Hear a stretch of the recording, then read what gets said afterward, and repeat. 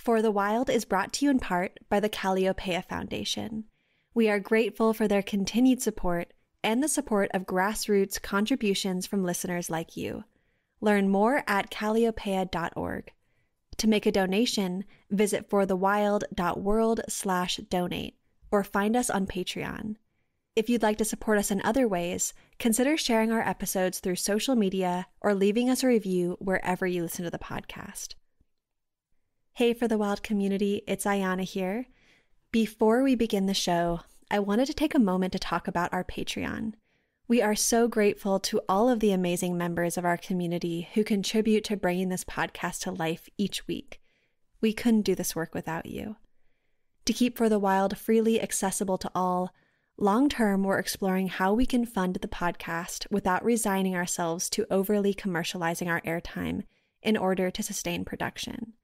We believe that independent media plays an essential role in telling the truth outside of corporate agendas, and we want to be in integrity as much as possible with how we support this work. We have around 700 Patreon members currently, and we are dreaming into a goal for our Patreon community to grow to 2,000 supporting members in the coming months. Join us at patreon.com/forthewild. And if you're already supporting us in one way or another, we want to thank you so much and wish you a beautiful season wherever you are. Hello and welcome to For the Wild podcast. I'm Ayana Young. Today I'm speaking with Tyson Yunkaporta. This is where hope is a destructive force in the universe. Hope is like part of what keeps us all enslaved.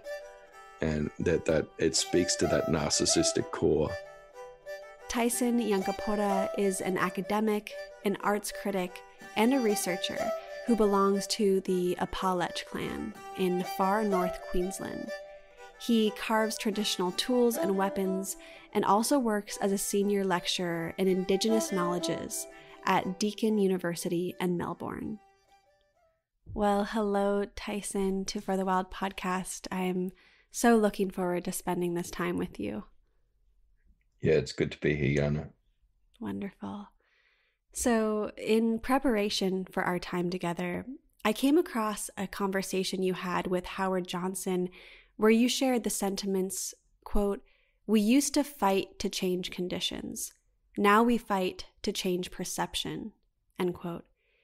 And I'd really like to begin our conversation here because it's such a succinct vocalization of a phenomenon that has really taken over in many of the spaces myself and For the Wild listeners exist in.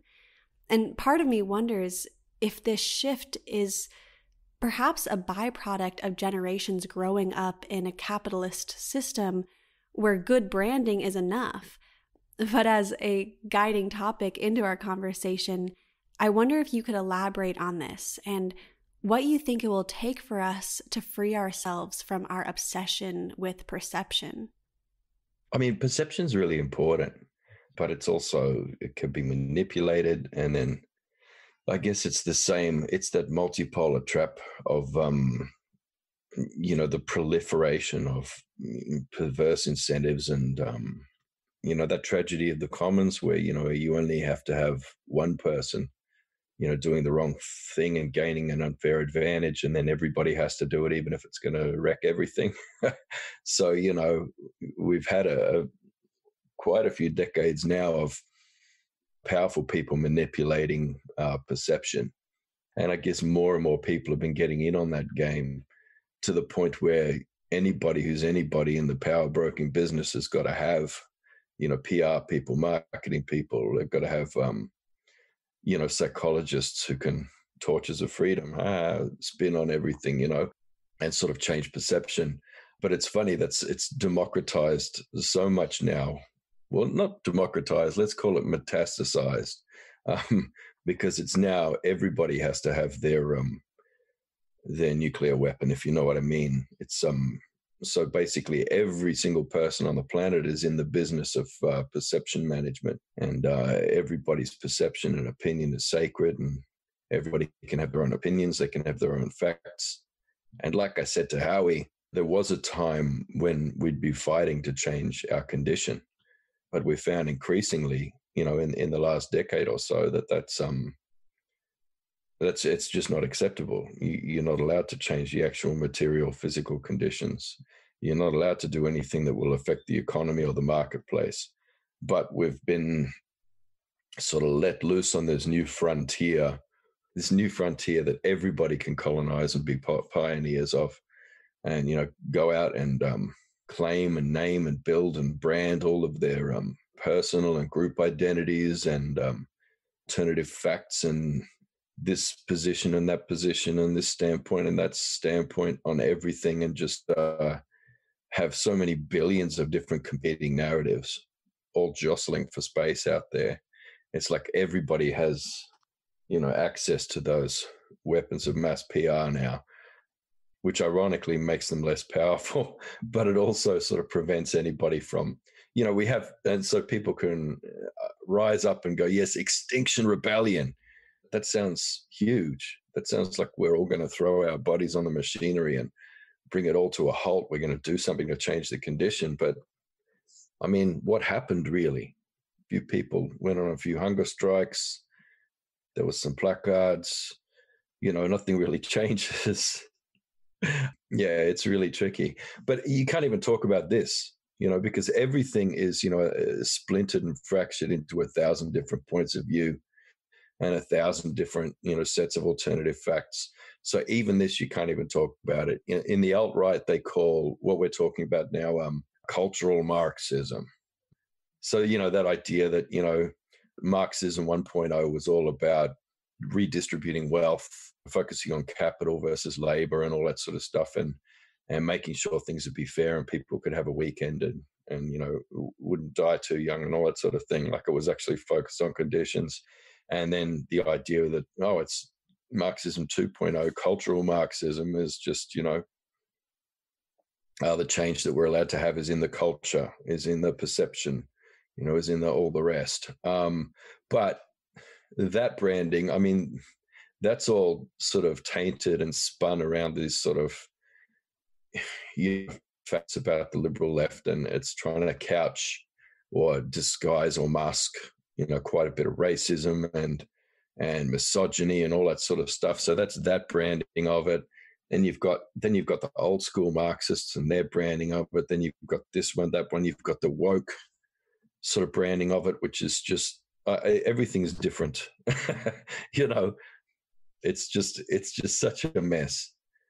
And I mean, you can see that all sort of spinning, out in this sort of chaotic mishmash of ideas and no sense, no meaning making at all going on in any meaningful way that's actually, people are able to agree on a broad sort of reality that we can sort of work around, individually and collectively. That's gone. I'm not sure it's coming back, so it's just going to be different groups and group identities just fighting brand wars and even physical wars, maybe even civil wars, or certainly civil wars. On and on for, I can't see that ending in the next decade. Mm-hmm. Can you? What do you think the next decade looks like? Where do I begin?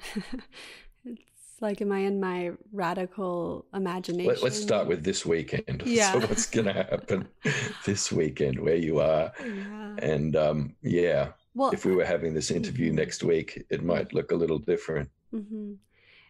Yeah, I'm interested when you said that we're not changing conditions, it's because of the economy, or if you could just elaborate a bit more on why you think we resist changing conditions. Well, let me just give you an example of the Indigenous Australian experience. There are, millions every year budgeted for Indigenous communities and programs such as, the broad policy idea is closing the gap. I think we borrowed that from Canada, so closing the gap in life expectancy, education, health, etc., because it's a significant gap between the Indigenous population and the rest. But yeah, it's not about So millions are spent. Most of that money goes into the wages of non-Indigenous administrators who keep endlessly just administering these programs and then evaluating them and coming up with having to do reports on why it's not working, every year. And it's been like that for decades and decades. And there are endless conferences. So a lot of money goes into grants and funding for running conferences on how to change the condition of Indigenous people. And I've been going to these conferences for a couple of decades now. I don't anymore because it's a waste of time. They've been saying the same thing for decades at these conferences. It's just rehashing the same conference papers over and over again. It's just this, closing the gap industrial complex or something. And, you go there and you see all these people who they've been put up in, flash motel rooms, and then you walk around at the lunch and there's all canapes and stuff like that. And oh, that's where all the money's going. I used to get invited to do quite a few keynote speeches and stuff at these conferences, but about 10 years ago, I started every keynote speech with, "Did you enjoy your lunch? Looks really good. How's your motel room? Is that lovely? Yeah, this is a beautiful conference. It is really good to be able to take a few days off work and walk around and meet people."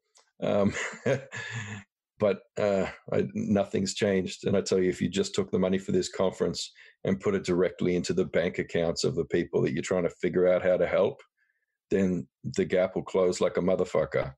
And I would say that, because I think, you need to use language in that way sometimes to sort of shock people a little bit because they'll remember what you just said. After a while, they stopped inviting me because that wasn't the message that they want to hear. It's pretty much anything but actually giving the wealth directly to people. Instead of running programs that are going to help them to become better people so that they can access the opportunities of the marketplace better and pull their bootstraps up. That attitude's never going to change. And it's very difficult because it was only a few decades ago there was still this thing going on that had been happening for a very long time called stolen wages. So for a long time in Australia, our Indigenous communities, we weren't allowed to receive our own wages because we weren't trusted to be able to spend the money properly. So our wages would be held in trust for us, and we'd be given just enough for basic survival, for basic food and clothing, very basic.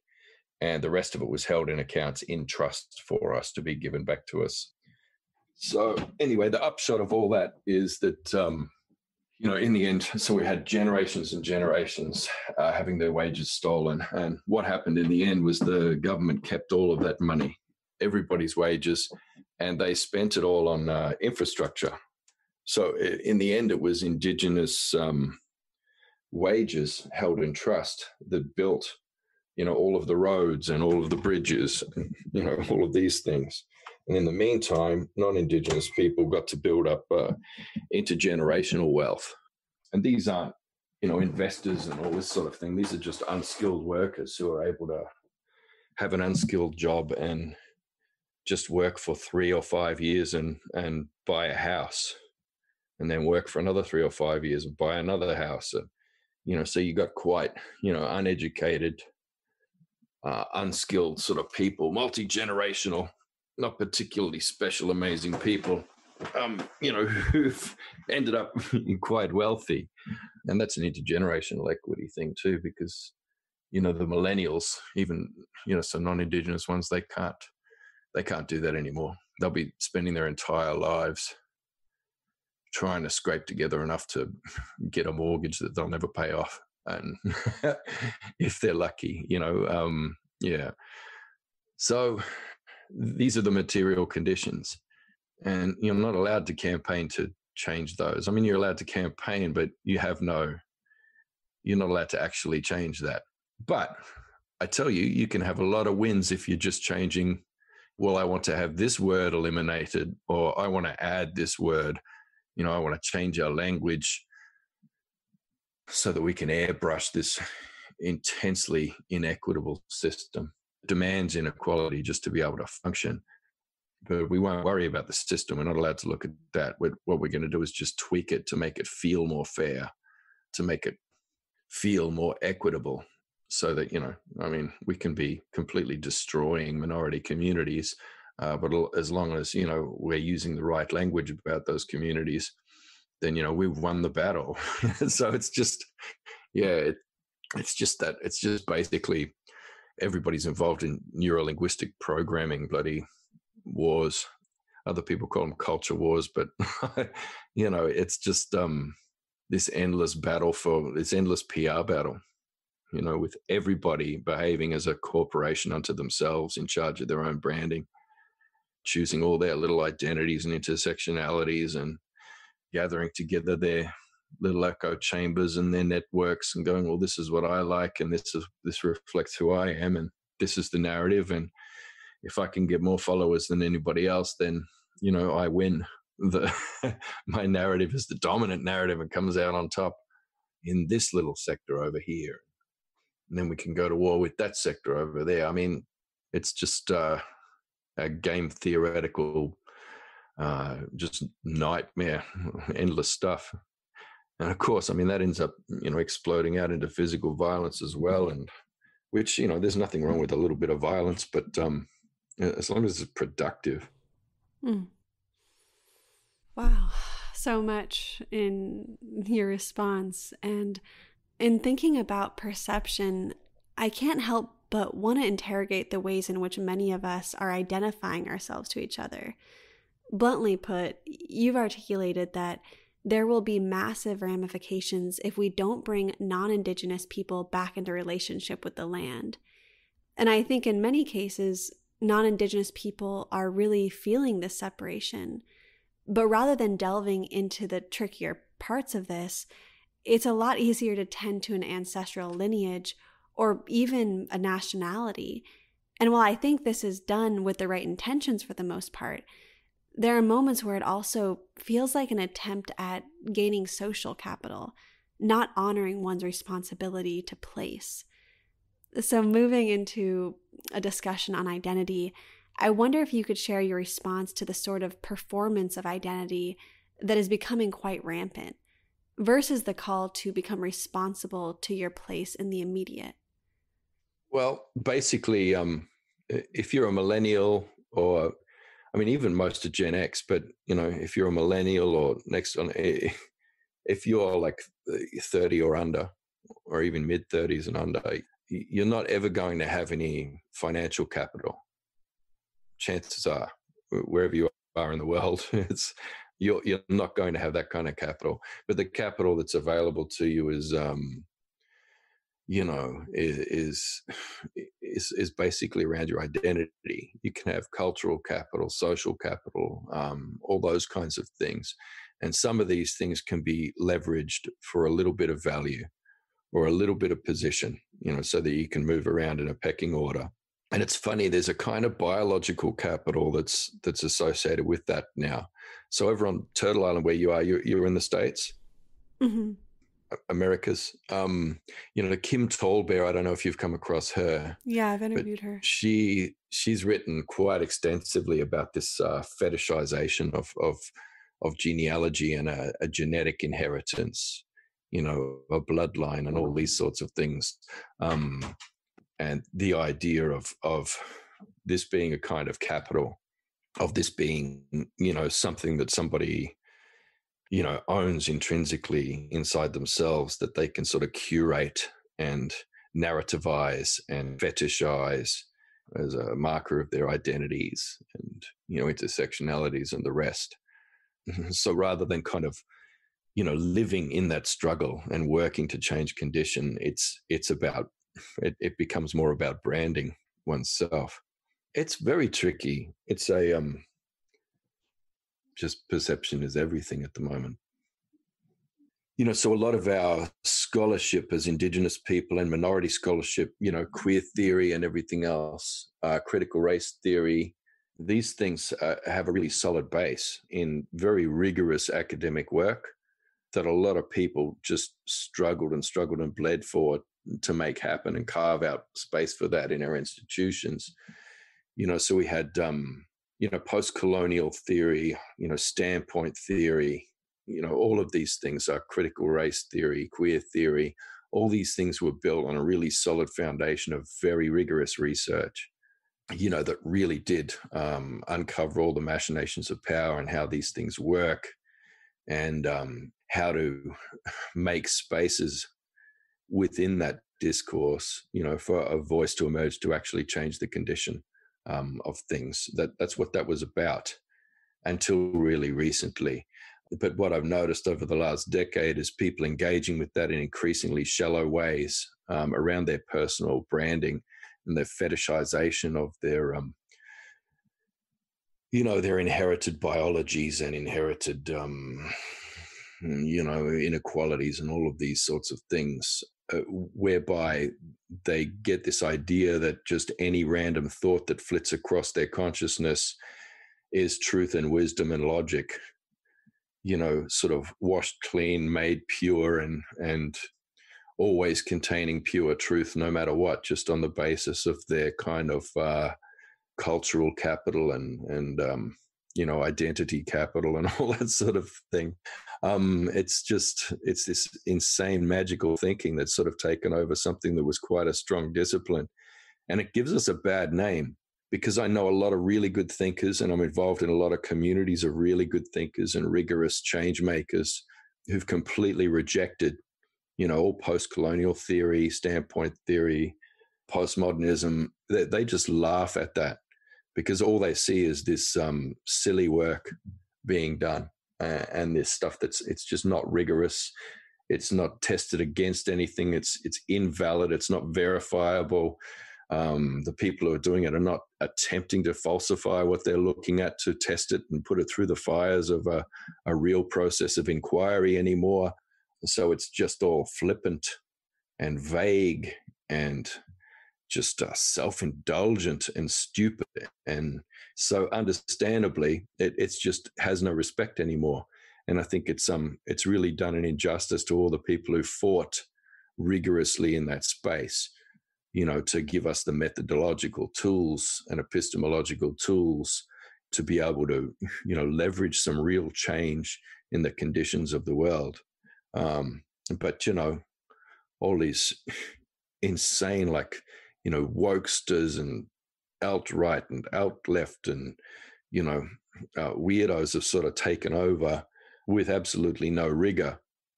So I find it really hard, because a lot of my work over the decades has been using a lot of those tools and building on them, and bringing out new, really good methods of inquiry grounded in our ancient traditions, of inquiry, and making really rigorous tools for research and such. And then all of that's tainted with the same, tarred with the same brush, if you like, now.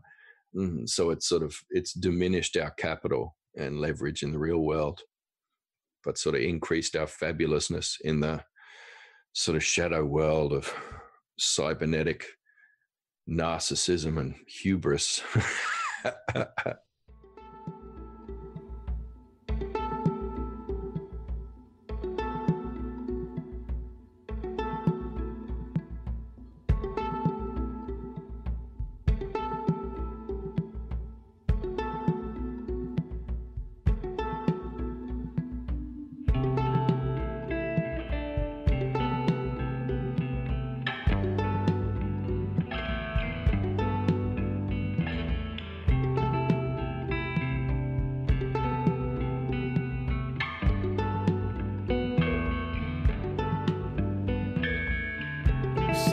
Firing, shelling in the darkness.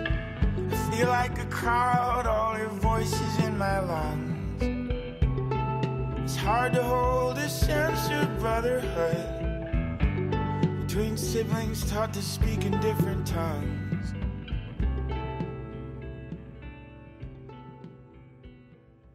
I think trying to interrogate the way we cling to our identities, the way we mark ourselves through space, opens up more room to discuss what you talk about as hybridized insight. And many are eager to explore the fruitfulness of the liminal and in-between spaces in general, but especially so in terms of the importance of intermediaries who really challenge supremacist or colonial rigidity. And how after decades of this narrative of never being enough of one thing, this perspective may actually be enough to serve as a bridge during times of transformation and breakdown. So what is hybridized insight to you? And do you think hybridized insight can also serve as a remedy to the mass memory loss and cultural loss that dominates in Western systems? Well, I mean, hybridization is just, it almost doesn't exist because it implies that there are separate closed systems that sometimes come together and hybridize. But the reality of the natural world and of what you're calling the wild, these are fairly permeable membranes in these sort of separate systems that aren't really separate. All of these things are mixing, combining, moving all the time. There was that idea in early science where, everything in the whole world was named and classified and given a location. Under the idea that that's where God put it, so that's where it belongs. Z is for zebra, and they're from Africa, etc. So there's this kind of perception that everything is in its place and that it's weird now because things are now moving out of their place and mixing. But in reality, that is what happens. There is exchange and interaction constantly occurring in wild systems. There's, so an ecosystem will move a couple of 100 meters every year. It's constantly moving. And there is constant exchange between those systems. A system in itself, if it was just self-contained, entropy will build up in that over time. That's that second law of thermodynamics, and it will just collapse in on itself. So, so every system must dump entropy out into another system. And in nature, the idea is, like, the way that's evolved is that, the entropy that you're dumping is another system's lunch. So you're putting that into there, and then that system is also exchanging things back. So there's this constant flow. There is these closed loops of flows between and among and across systems constantly in a myriad of ways, so that there are no separate systems in the end. There are no closed systems. So, the second law of thermodynamics is really only a theoretical state. You can't really have that entropy, in a vacuum, because that vacuum doesn't exist. It's the first law of thermodynamics, that idea that, nothing's created or destroyed. It just moves around a bit, would be a simple way of saying it, which unfortunately then changes your notion of time, etc. So, the idea of hybridity itself is kind of, supposing this separation that doesn't really exist. But I guess when things have been separated for a long time and then they come together, you get this thing that's noted by dog breeders and stuff like that. So populations or systems that have been separated for quite some time, artificially or otherwise, when they come together, there is an explosion of vigor. But I really just, I feel that that's just the wildness reasserting itself and celebrating for a minute. It's like, oh, thank God, so this happens with genetics, but it also happens with ideas. Ideas exist within evolutionary pressures and laws as well. And there are always Cambrian explosions when systems come together and dance together that have been, previously separated. So I guess that's that idea of that, those hybridized insights. You have exciting things. The only problem is, and this is another thing, because the perception Nazis have taken over everything, it's hard to talk about. It's hard to talk about power in this, because that's something that actually messes that process up.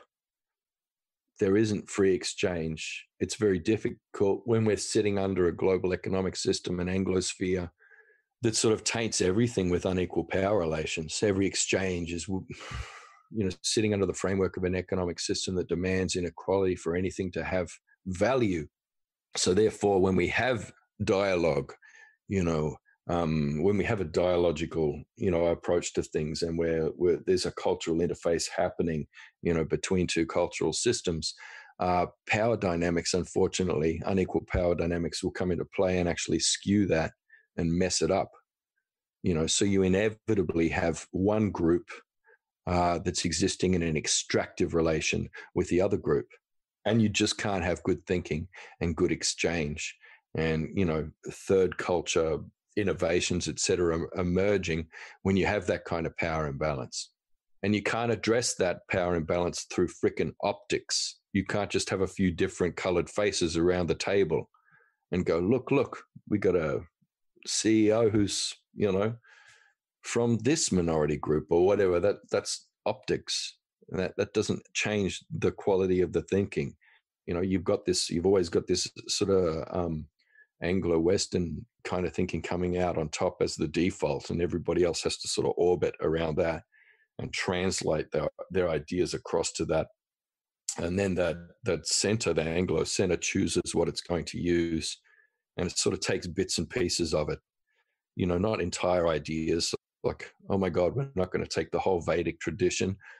We're just going to take this bit, the breathing technique. All right, we'll turn that into mindfulness and send that out to every corporate, and everybody has to do the training. So everything's simplified, rebranded, repackaged, and just pretty much destroyed, commodified, commercialized. And I guess that's the same thing that's happening with our identities and our activism and everything else. We're just selling. We're all selling and buying together. Mm-hmm. In some highly skewed power dynamics, which for most of us is a zero-sum game. Isn't that awful? Mm-hmm. Can we make the next question a nice one? About something lovely. Well, yeah, it's heavy, and it's also honest. And I think sometimes that blunt honesty in a world of fake news is really refreshing. There's something, I think, kind of relieving just to truth tell to one another and take down the masks and stop playing the games and stop trying to make everything sound like a branded clean package with a bow wrapped, ready to go, with its solutions inside. It's real, and there's something, there's something light about just actually being real with people these days. I think the heaviness to me comes in from a lot of the confusion and not feeling like I can trust things that people are saying, and that really weighs me down.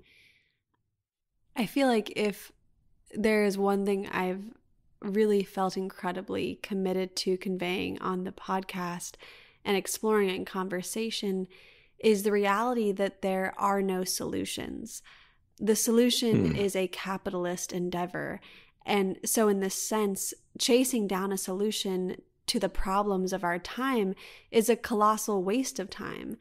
And similarly, I've heard you share that in lieu of solutions, we should be, quote, fostering the right environment for emergence, end quote. And so I'd like to ask you more about what you see as the environment for emergence, because certainly what it invokes for me is the importance of relinquishing our attachment to normalcy, because emergence certainly does not bloom in the stagnant waters of the status quo. Yeah. And it does come from the stagnant waters. So you think about energies and flows that you can tap into and connect with and find that pattern in there and be responsive. I don't mean emotions, but feeling as a way of thinking, you know what I mean? Like connecting with that gut, through things and finding a path through. And suddenly everything just comes together, everything connects up, everything fits into your day. You know, just brilliant ideas, amazing things come in. huge conversations. You get a Cambrian explosion of movement and productivity and, really organic sort of fecundity starts coming in your life. All the plants in your garden start growing better. It's brilliant. If you can maintain that. The only problem, though, is that there are competing energies and competing flows from different systems going on. And sometimes you might think that what you're tapping into is the wild. You might think that what you're tapping into is that 100% free range, organic, universal energy. But what you're actually tapping into is the net that's been placed over that. You might be actually tapping into marketplace energies. And you think what you're doing is authentic because that net that's been placed over the world, it has a shadow copy, an image of everything else in the world that's in nature, and all the good and evil in all of us and every individual. There is a crappy shadow a version of that in this net that's around the world, this kind of shadow world. And it's hard to know when you're plugged into that shadow world or into the real world. The shadow world is easy to slip into. It's like a warm bath. It's a lot easier. So, are you doing the Vedic tradition or are you doing mindfulness kind of thing is an example. Everything has a shadow. You might think you're being a revolutionary and you got that Che Guevara poster on your wall or whatever. You think you're being that, but you actually not. You're actually being manipulated in that shadow world as well. And it's very hard to know to know the difference. So, when you're sitting around, you're having a meeting or a group and you're trying to do it organically instead of, talking stick, everybody gets to talk or ask permission to speak or whatever. Instead of that structured thing, you're actually just letting a free-flowing conversation happen. And you just know when it's your turn to speak and when it's your time to speak and when you have something important to offer the group, this collective mind that's emerging in the group, and you feel that increase happening in your body. You get physiological signs and you feel drawn to speak and you let the words come out and everybody's doing that and it's flowing amazingly. But then you get somebody who thinks they're feeling that, but that's not what they're feeling at all. They're feeling actually their sort of fetishized, identity politic shadow. And, they end up, monologuing from that and actually throwing out the collective group mind there. It's the same as that. It's very tricky to know when you're in the real thing or when you're in the shadow. It's difficult. You need more than one mind on that at a time, but you need a lot of people with you and to have your back. Problem with that, though, is trust. And in this economic system, global economic system, trust is the thing that can't scale. So any system that you have of exchange has to be something that finds a way to eliminate or police trust through a blockchain, maybe, or through a, fungible token of exchange of currencies, or to facilitate that currency exchange. Where you're going to be able to have some kind of trust, where you're going to be able to enforce trust through laws or whatever like that. Yeah, and that's a very difficult thing to do just in your interactions and networking. And so, that trust doesn't scale too well. Because I guess getting back to our original idea, all you need is one bad actor, one person acting in bad faith to extract more from the commons and damage the commons and to, gain some kind of advantage and upset the power balance. And then everybody has to do it. And then all of a sudden, the whole place is wrecked.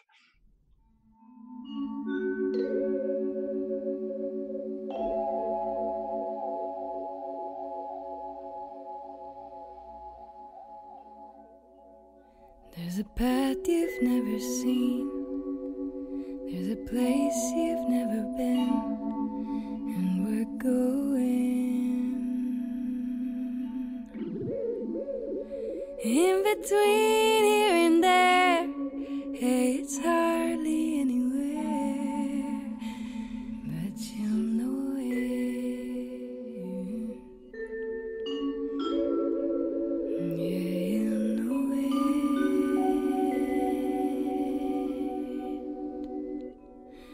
There's a stair for you to climb. Get a penny for your time. Get a dozen for your dime. Make your money, lose your mind. Well, I've also heard you emphasize the importance of looking at what we can recover rather than what we can solve. And I think this inquiry into recovery is really fertile because it is in tandem with a conversation on the Western propensity for extraction. And in terms of climate change and adaptation, it's really a Western extraction of knowledge and an obsession with saving the last vestiges of whatever we can. And that is so pervasive. But knowledge doesn't bring us into relationship. And while I understand that a Western system in decay would become hyper obsessed with saving, as it's sort of the opposite side of the same coin of extraction. So I wonder if you could speak to the importance and practice of recovering. Yeah. Well, there's preservation and conservation narratives. I mean, these are tied to a deep-seated fear of the Anglosphere and the people who benefit from it, that they're going to lose all their shit. In order for everything to survive and for everybody to thrive and to actually preserve what's going on, the systems that we need to be able to survive, that would mean a lot of people have to give up. Like everybody's going, all these terrible things that have happened. Oh no, that's in the past. That's in the past. We're all equal now. But I'm going to keep all this capital. I have to. That's mine. So I mean, I don't know. There are so many movements and organizations that are just dedicated to making change in the world right now. And the ones who are the most rigorous, I've found in their thinking and who do the best analyses are unfortunately, they're also I mean, it's very much in, the tech world and the business world. And, it's all people who've come to a realization in that and are actually, really doing amazing things. A lot of scientists, a lot of amazing thinkers, forming these big communities to make systemic change. But a lot of it is grounded in like, once you start digging, you scratch through that surface, it's grounded in this desire to preserve civilization. We've got to save civilization. It's like, oh my God, there's an existential threat to the civilization. How do we save it? And I'm not talking about the billionaires, because the billionaires aren't interested in saving civilization either. They have their bunkers in New Zealand. And I know that sounds like a crazy conspiracy theory, but it's true. It's verifiable public record knowledge that they've all openly, billionaires have openly declared, this is all gonna, they call it the event in capital letters, when rule of law is gone, when, a nuclear winter or whatever, it's like, well, this is all crashing. We've got to have our bunkers. And the only thing they haven't been able to resolve is how they're going to keep their security forces legal. Because most of the military in the world at the moment is in private forces, privately owned militaries. So it's all these billionaires and stuff. So that's not who I'm talking about.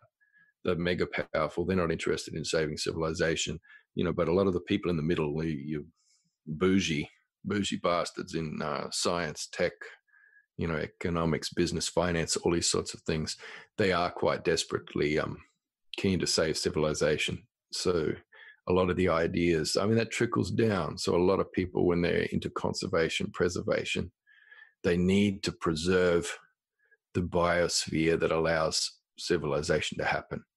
It's people who've realized that when the biosphere is gone, civilization's done as well. So how do we save civilization? Well, we have to save the biosphere. So somehow, we want to keep our economic system that's inimical to the biosphere. We want to keep that somehow while saving the biosphere that it depends on. We want to have our cake and eat it too, And so, I mean, I guess everybody's trying to do that. And so, but even like I said, the mega rich who have their bunkers and private armies, they still don't know how they're going to stop those private armies from just kicking down the bunker door and taking over and drinking all their brandy. You know what I mean?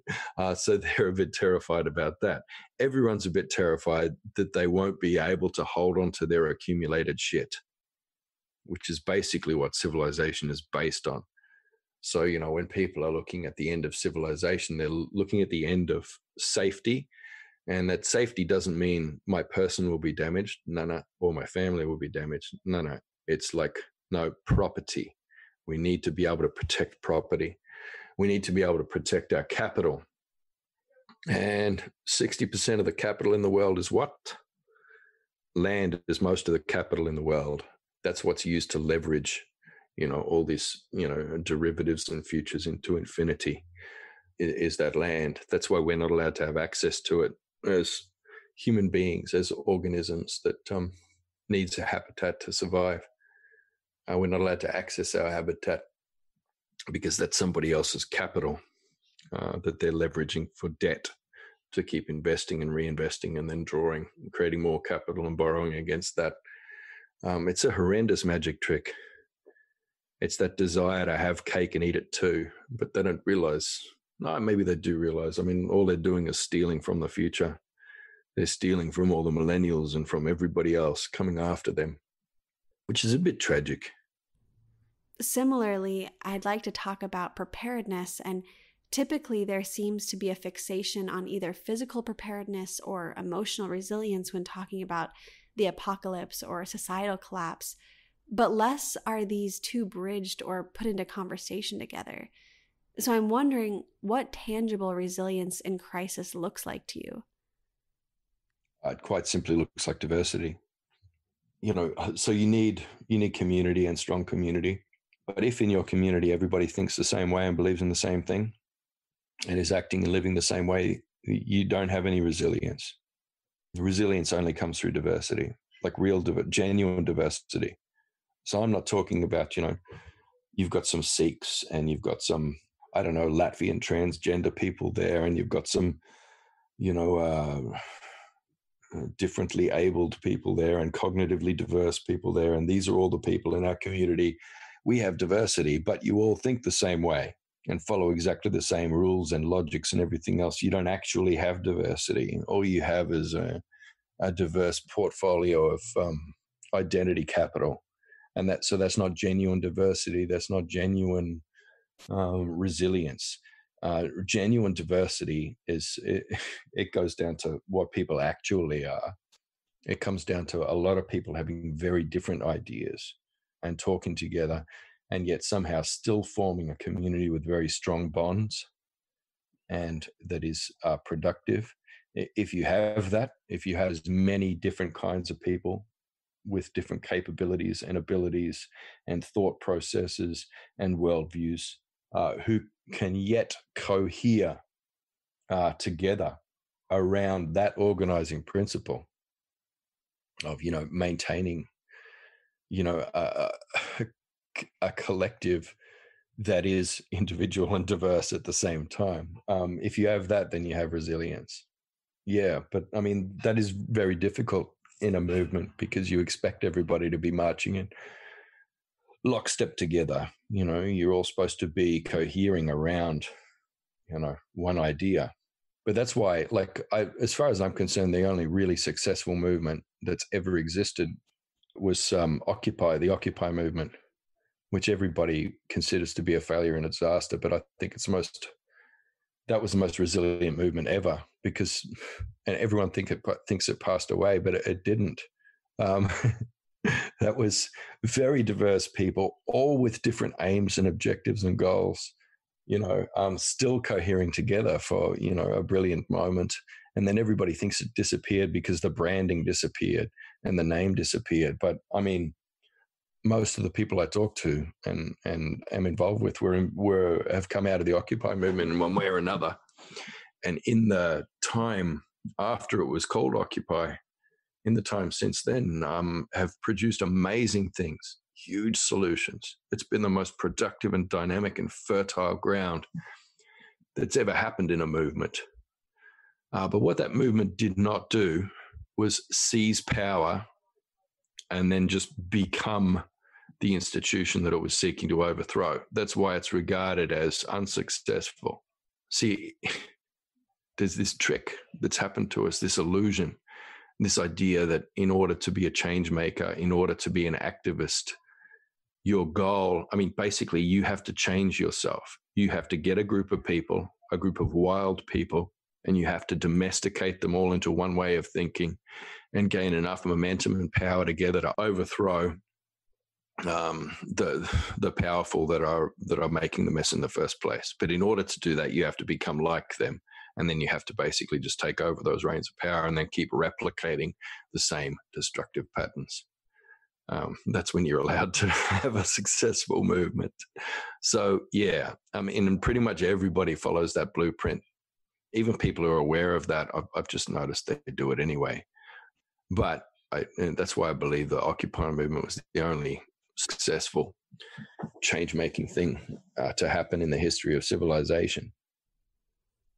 Well, that makes me feel good personally because I definitely was, I'd say the Occupy movement has been in my activist lineage. I came out of that. It was really the catalyst for me. And so, yeah, I think it had issues like anything we humans try to do, but I certainly felt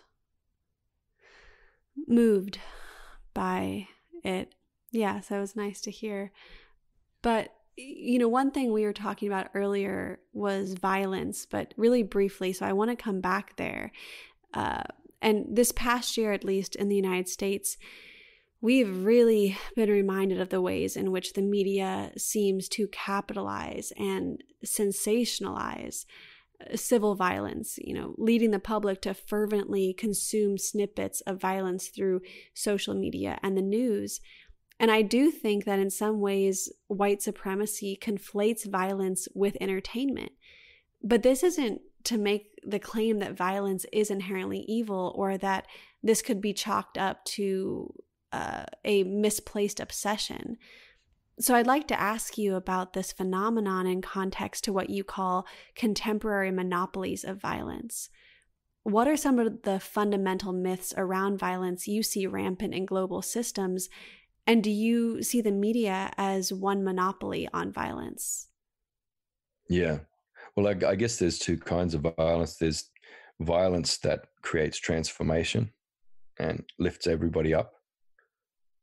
So all participants. So, there's no just, encoder and decoder of the violence and one of them dies.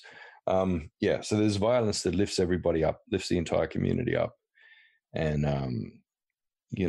increases the sort of consciousness or the creative capacity of that group. And that's sort of a ritualized violence, which unfortunately the niche of spectator sports, that's a niche that spectator sports is occupying at the moment, unfortunately, which is actually just twisted around. See, there's a shadow of everything. It's just twisted it around to that no good shadow of violence, which is not about transformation. It's not about creation. It's not about increasing relatedness and making good relation as an outcome. It's about destroying those things. So there's, there's those forces of creation and destruction in the world, and there's supposed to be a tension and balance between these things. But, the problem is that it's easier to break shit than make shit. And at the moment, there's more people breaking shit than there are people making shit. It's really hard to make shit, and it's really heartbreaking when someone just smashes it. And then while you're putting it together, they're smashing the other thing. And then you're almost done, and then they come and smash that. That's very easy for them to do. Now, that kind of violence, that entropic violence, that lawless violence, that's what it is. It's violence without law, without protocol, without anybody overseeing that as a ritualized behavior, to maximize transformation and minimize damage.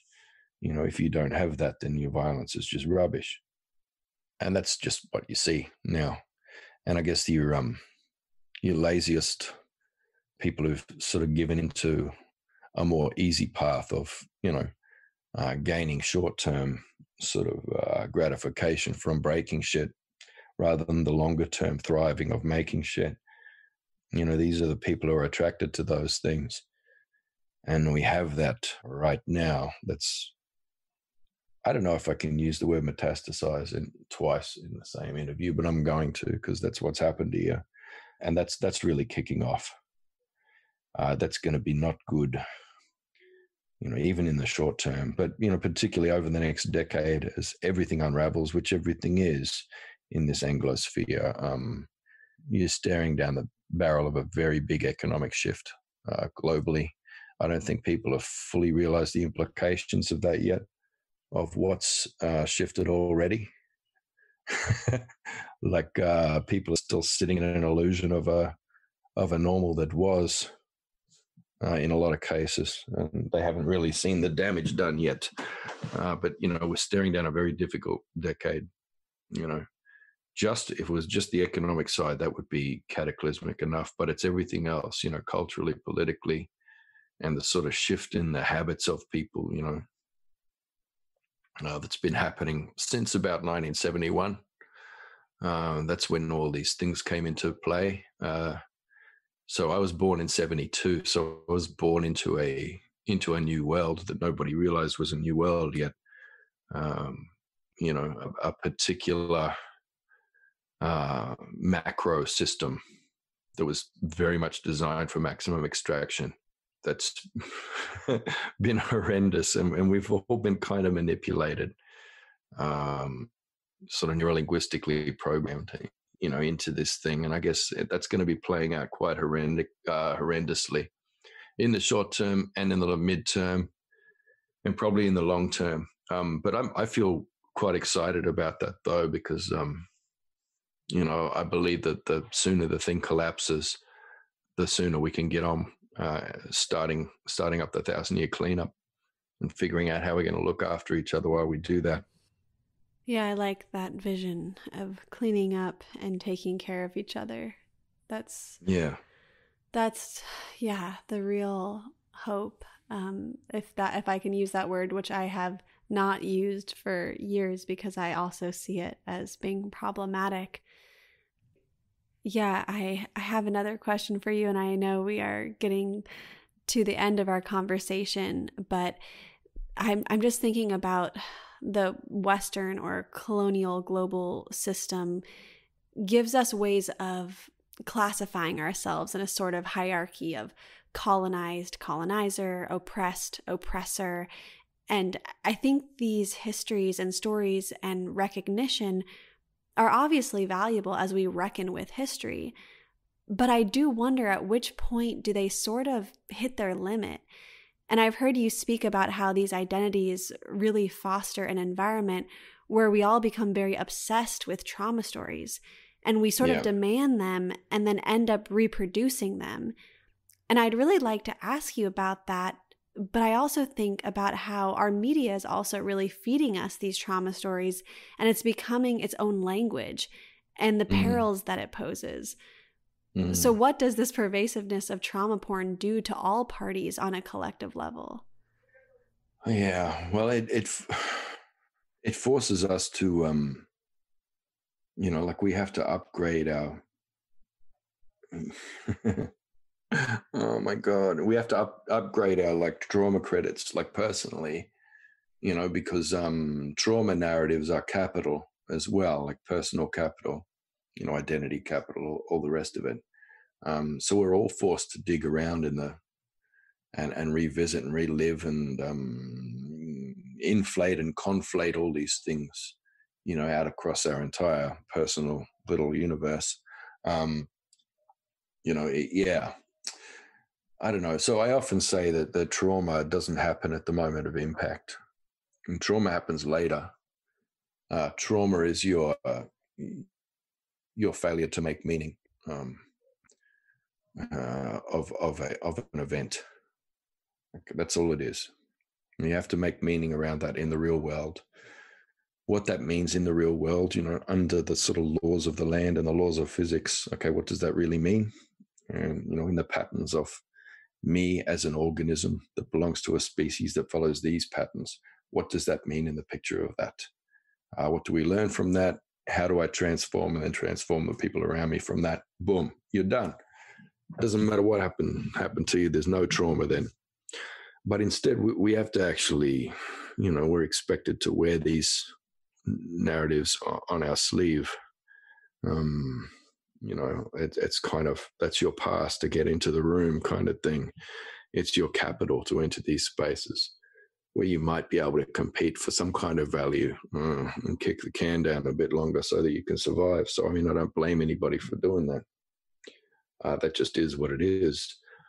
I don't know. It's very difficult. But basically, you do have that, I was talking about that shadow world, the net that's over everything. And all of these dichotomous identities, so colonized, colonizer, these are our shadow images in that net. Because when you get beyond that and you look down and in, to that real world, to that what you're calling the wild, we are organisms, we're a species, and that is patterned similarly everywhere with amazing individual unique expressions and then regional expressions, as well, because we're mirroring very diverse bioregions and ecosystems, in our patternings. But there are common patternings right across that allow us to flow and move and trade and hybridize across and between all of these systems and keep them vibrant and vital, and that's what we do. So beneath that, we are beneath that net of like these shadow identities. We are something else, much more vibrant, beautiful, glorious things we are. And you just glimpse that every now and then. And I think anybody who's glimpsed it is never the same again, because you know what your potential is, as a species, and you know what your ecological niche is. And every cell in your body, every molecule is, crying out for that, to be that, to live that, to get out of the cage. You want to get there and then do that, be that. But yet we are, as much in our shadow and in that net of the Anglosphere around the planet as we are in the other side, even when we're there. So, I guess we just, it probably sounds like I'm working towards a solution for you here, and I'm going to give you this amazing tip and you'll be inspired and go, oh my God, that's amazing. I'm going to do that, but I'm not. I don't have the answer for that yet. That's just going to have to work its way out. It's weird because that shadow world is also part of creation. It's just in a weird moment of imbalance and disequilibrium at the moment. So I guess we'll see where it all ends up as the sort of mud settles to the bottom of the pond.